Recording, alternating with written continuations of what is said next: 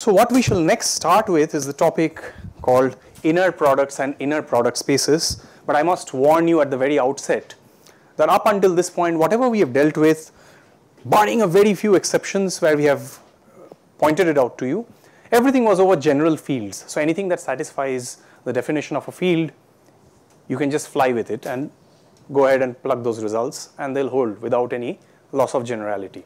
The moment we get into inner products, however, we have to restrict ourselves to just R and C.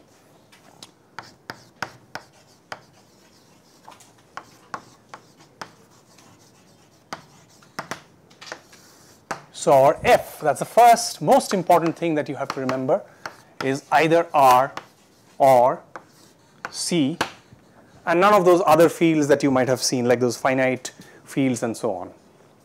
And there's a reason why this is important, or rather, we will not be invoking any property of the fields apart from those which come inherently with R and C. Okay, there's a reason why. Well, it will be clear once we define what an inner product is. Most of you have a feel for what an inner product is because of your first brush with Euclidean spaces.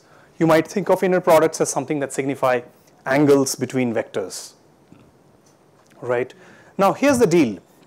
If you take, even without getting into definition of inner products, let's say you understand what inner product is, think of them like dot products on Euclidean spaces. If you take the inner product or the dot product of a vector with itself, and the vector happens to be a non-zero vector, what do you expect to get? And not just positive number, but also an idea about the length of the vector, right? And lengths, obviously, as you know, have to be positive, right? But now, if you think of, say, for example, the binary field,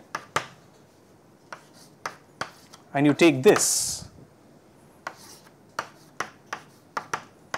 Now, of course, this is not a zero vector in the binary field by no stretch of imagination, right?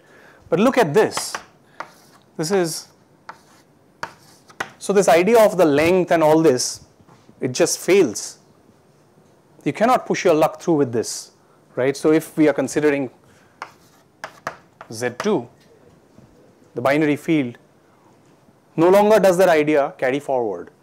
In fact, if you think of angles, like, you know, even without much sophisticated thought or understanding of inner products, you can think of these dot products like some cosines of angles. But if you keep varying things constantly, you expect the cosines to vary continuously as well, right? But these are just some discrete points on the lattice. I mean, there aren't even points in between. When you think of a rotation, you are rotating a vector continuously. But here, there are just points on the lattice. You cannot just go continuously and transit from one vector to another through a continuous path even, right? So those and several other problems, they preclude the use of any field other than R and C for inner products. I think I had some hands raised there. Yes? Sorry? Oh, sorry, yeah. Yeah, you're right. It's 0. Yeah, fundamental mistake. Thank you. It's going to be 0. Right. So this is obviously an inner product or a dot product of a non-zero with itself leading to 0. And it is exactly things like these that we want to rule out from any inner product. Okay. So now we will define an inner product, and you will see that the one object that you're familiar with, that dot product, it just happens to be a special case of this inner product. Yeah. So what is the inner product? You take this. This is how we denote an inner product.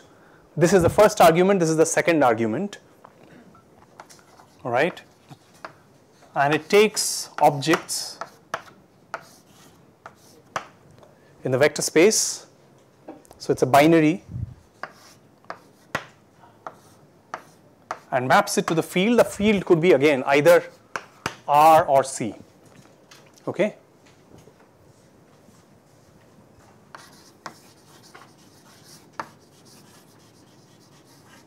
Satisfying the following properties. 1, the inner product of V1 plus V2 with V3 is going to be V1 with V3 plus V2 with V3. Okay. Second, alpha times V1 with V2 is equal to, you can pull out the alpha outside, V2. Of course, here V1, V2, V3 belong to the vector space V. Here alpha belongs to the field, and V1, V2 belong to the vector space. That's the second property. Together these two properties can be qualified as linear in first argument, right?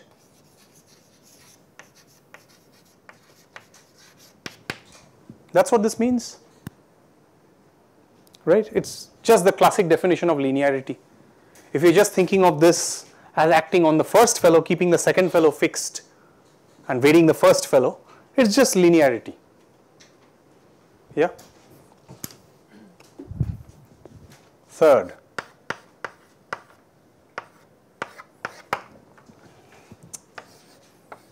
V1, V2 is given by V2, V1, the complex conjugate thereof. So if you're dealing with the real field, conjugation has no effect. But if you're dealing with the complex field, then of course you have to flip the sign of the imaginary part, right? Excuse me.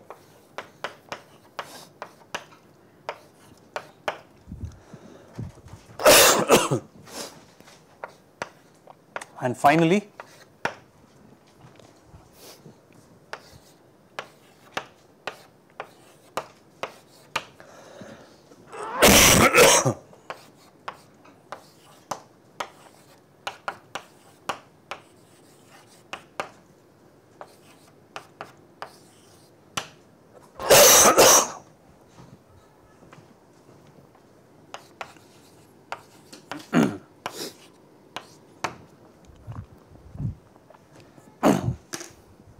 right? That's just the definition of the inner product, nothing more than this, nothing more or less. Everything else that comes is a consequence of these 4 points that appear in the definition of an inner product. You can go ahead and cook up your own inner product, name it after yourself, as long as it satisfies these 4 properties.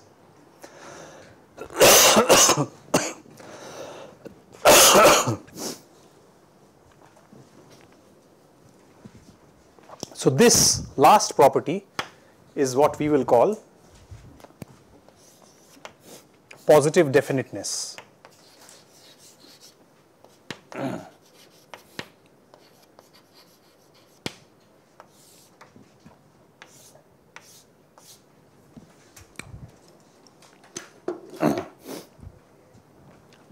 So what about the second argument? We have seen that the definition assures us that this is going to be linear in the first argument.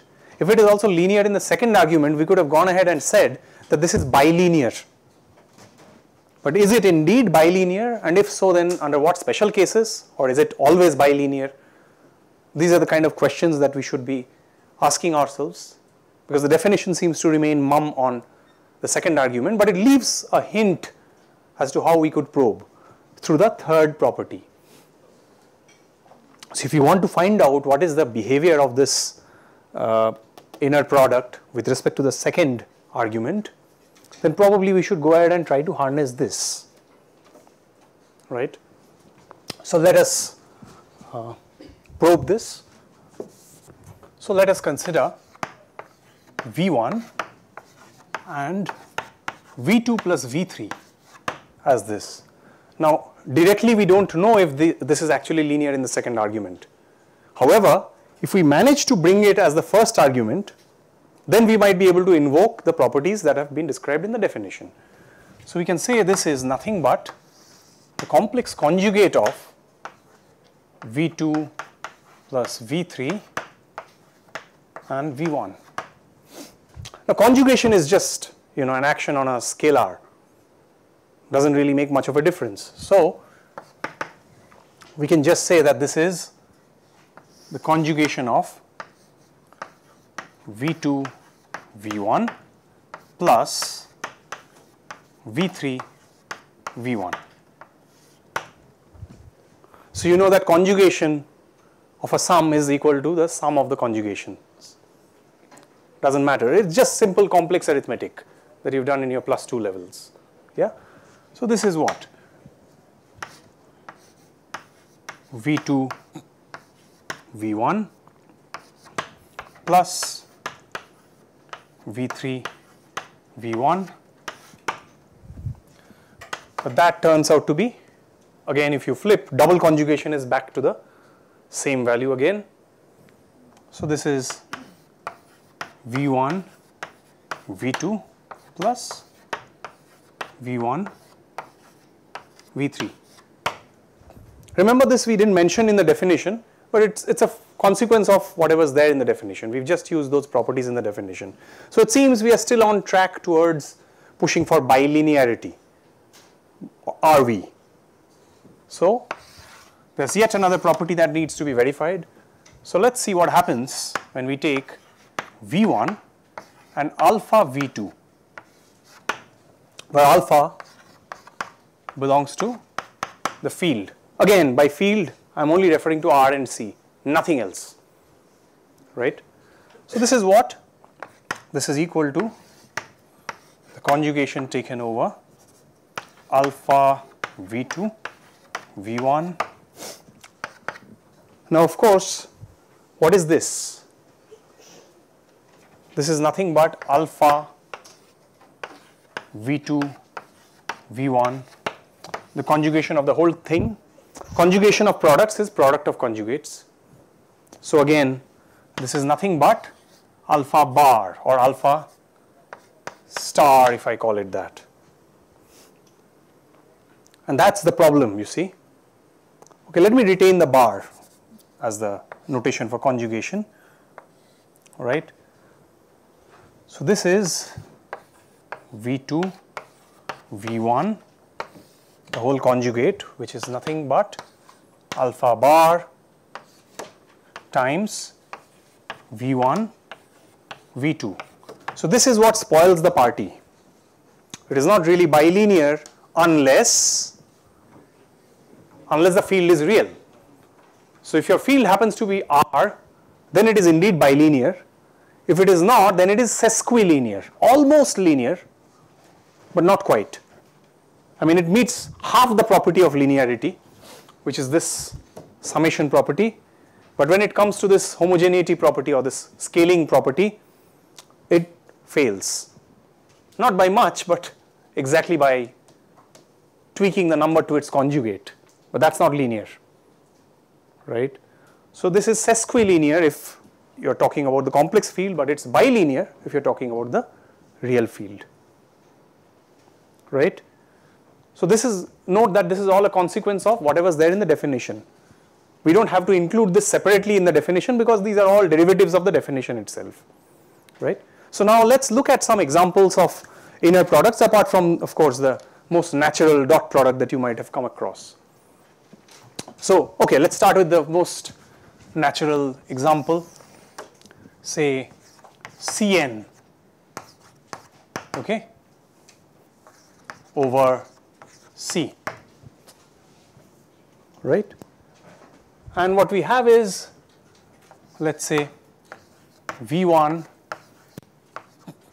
V2, like so, given by V1 transpose V2 conjugate. Okay. You can go ahead and check that this meets those 4 properties. All right. Of course, V1 and V2 are objects that are n tuples of complex numbers. Right. Go ahead and check that there are those 4 properties alone that define an inner product, and this satisfies those 4 properties. If you hadn't taken this conjugation, you would be in trouble. Where exactly would you have been in trouble if you hadn't taken that conjugation of the second argument? Where would the definition fall through? Sorry? I would say, what about the positive definiteness? So for example, again if you take 1 and I,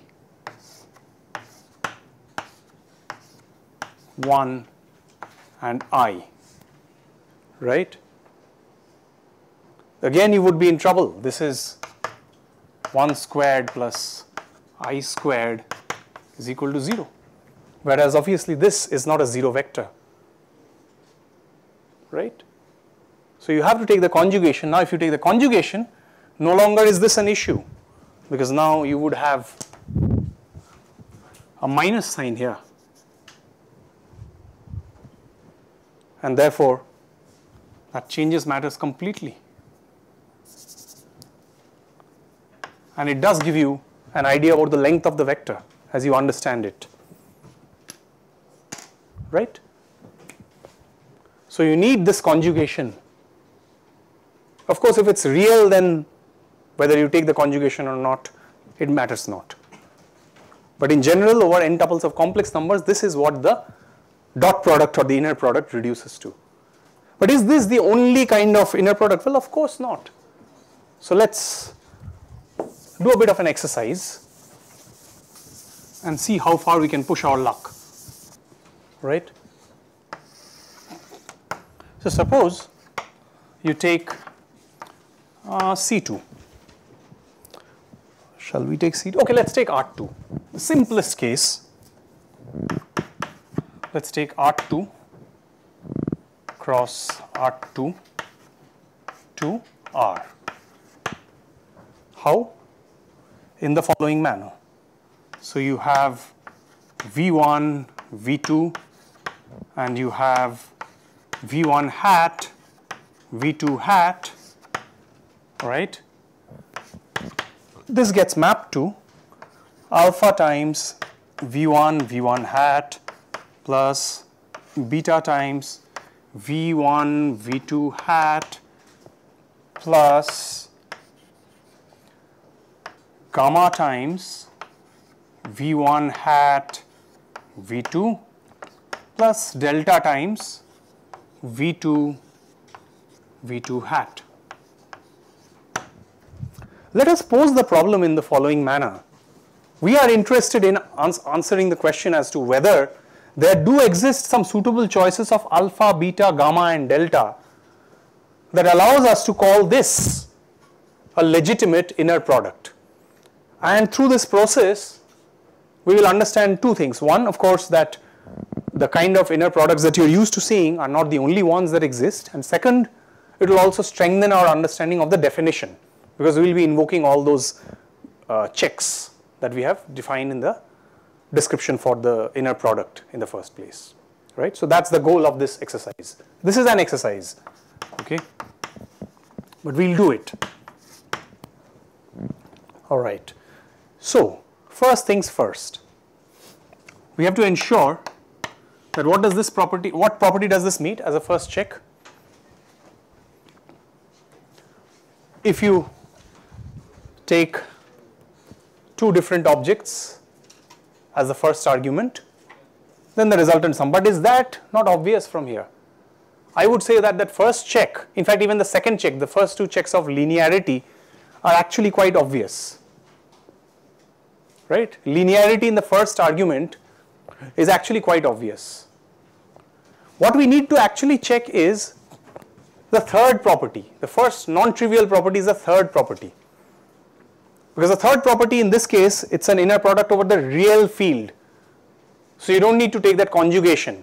So if you flip the positions of the first and the second argument, you should still end up getting the same result, same resultant scalar, which means that, please ask if this is not clear, which means that the first condition that I should invoke here is that alpha v1 v1 hat plus delta v2 v2 hat plus beta v1 v2 hat plus gamma v1 hat v2 is going to be equal to alpha v1 v1 hat plus delta v2 v2 hat plus beta. Look, the cross terms will change. If you flip the order or the arguments, then the cross terms will change. So this will become v1 hat v2 plus gamma v2 hat v1. This must be true. If the third point in the definition has to hold, then this must be true, isn't it? But of course, I can already get rid of certain terms. So what does this mean? Yeah? Go ahead and check out what is common with beta and what is common with gamma. It's the same thing, right? So what you have is beta minus gamma times v1 v2 hat minus v1 hat v2 must be 0 identically, is it not? This must be true for any arbitrary choice of the first vector and the second vector. So in general, this is not 0. In general, this term is not going to vanish. So the only way that you can ensure that this is 0 is by choosing beta is equal to gamma. So you must choose beta is equal to gamma, right?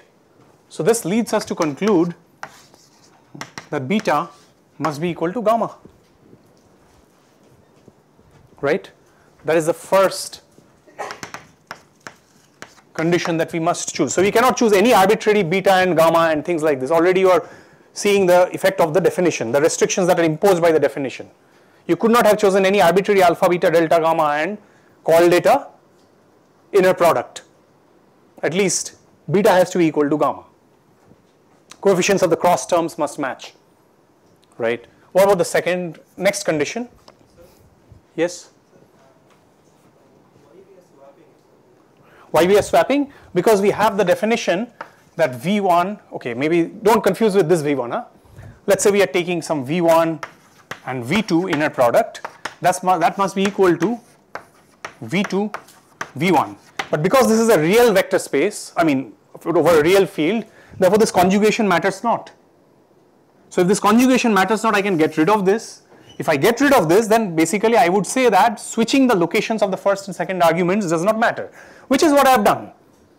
So if this is what it does to the first and second argument, then this is what it does to the second and first argument when they are flipped. And they must still be equal because of the third point in the definition of inner products. Clear? Okay.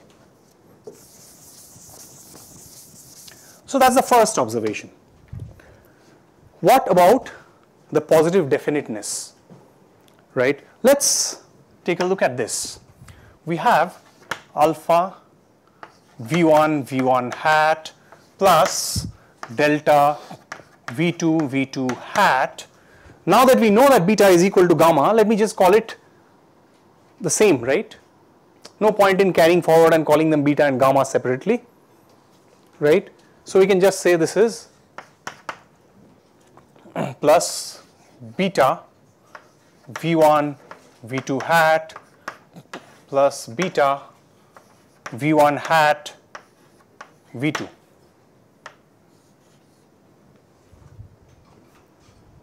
Right? Yeah. And also from this second term here, alpha v1 v1 hat plus delta V2 V2 hat. Okay, let me not invoke the second term here. For positive definiteness, what do we need to do? We need to pass on the same vector as the first and second argument. So in that case, V1 is equal to V1 hat and V2 is equal to V2 hat, right? So if V1 is equal to V1 hat and V2 is equal to V2 hat, then we need what exactly? Alpha, because it is real, so I can just go ahead and square it. Alpha V1 squared plus delta V2 squared plus, this is now the same, right? V1 V2 twice beta V1 V2. And what must this be? Greater than or equal to 0, is it not? Because of the positive definiteness, right? Now, suppose V1 is not equal to 0. Then I can divide throughout by V1 squared, right? Then what do I get? Alpha plus delta times V2 upon V1 squared plus twice beta V1 upon V2 is greater than or equal to 0. Sorry? V2 upon V1, okay. Thank you. Right? So if this is the case, then what am I to infer? If I plug in V2 is equal to 0, then what must I have? And these are legitimate choices, right? Because this must be true for any arbitrary vector. So I have chosen one such vector where V1 is not equal to 0 and V2 is equal to 0, right? Further, let V2 is equal to 0. Then I must have what? Alpha should be greater than or equal to 0. Similarly, by exactly the same reasoning and assuming V2 is not equal to 0, rather V1 is, we should also have delta is greater than or equal to 0. What is the other interesting thing that can happen? Sorry? Yeah, we can, but I mean, are we going to get some new results from there? So the first, let's say this is the second condition, and this is the third condition. So is this enough? That's the question. Right. Thank you. That's exactly what we are looking for. This quadratic thing here in V2 by V1, or if I like, I can flip it over by V1 by V2 and you will check that the condition is the same. It should not have any roots. If it does, then it will violate this condition. No, it has to change sign then. So I need the discriminant of this quadratic term to be negative. So what is the discriminant of this quadratic term? Right? This is ax squared plus bx plus c. So I need the discriminant, which is b squared minus 4ac, which is 4 beta squared minus 4 alpha delta should be negative, which means beta squared should be less than alpha delta, or alpha delta is greater than, or alpha delta minus beta squared is greater than 0. Right?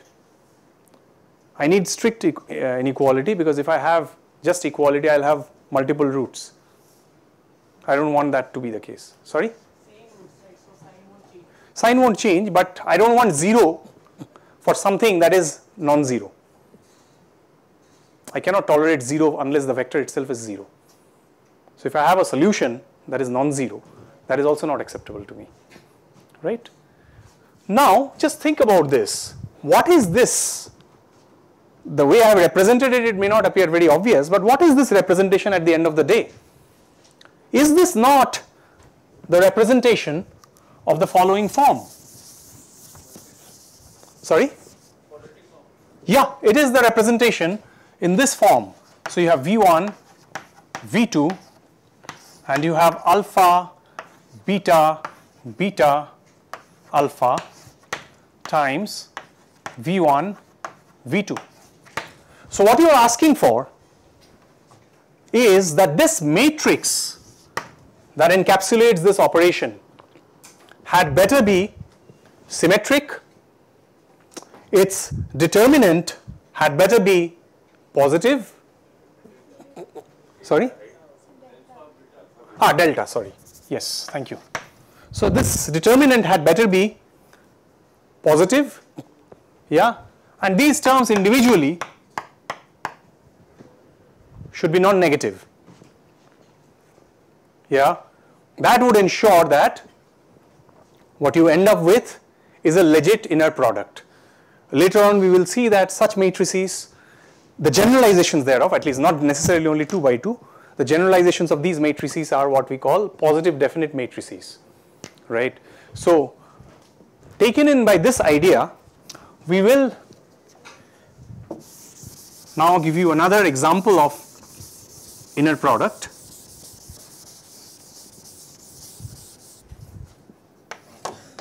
That is Cn cross Cn to C, which is given by 1 V2 that gets mapped to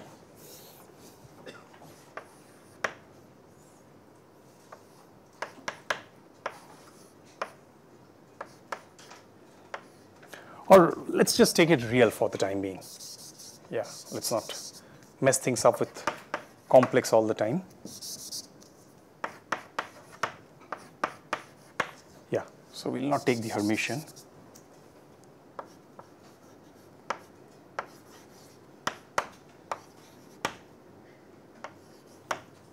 Okay, so this is what this inner product does with